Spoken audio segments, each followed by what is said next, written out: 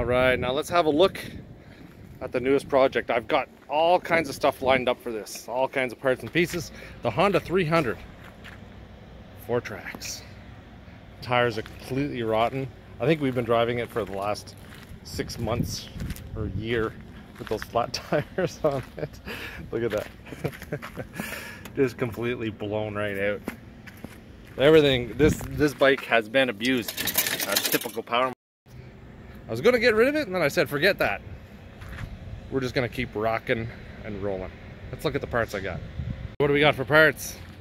I'm on the camera alone here today. So I've got the heated handlebar grips, nice. You know, brake shoes, of course. Rod ends, yeah, rod ends. I don't know why I have so many. Okay, we'll have to check that out. Got this Bronco, brand new Bronco 2500 winch with a remote, which is gonna be really nice. Got the Nomura top end kit, got a carb kit, got a seat cover, got all the wheel bearings we need, got shocks. Oh look at, they sent me some cool glass and a koozie, nice. And then there's a whole bunch more stuff coming as well. What's that? Ball joints, yes. I got tie rods coming, all kinds of stuff, you name it. Like everything that can be done to this bike via aftermarket parts, we're doing. Pretty cool, right? Pretty cool. Yeah, check that out, boys.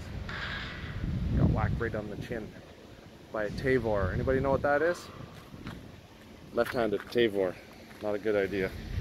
Tavor, whatever. I need to put a better hitch on that too.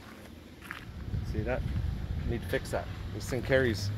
I still use it. Still has to be able to pull stuff. The gear reduction I've got is a 54%. So I should be able to turn those tires no problem in the mud, or the big tires in the mud.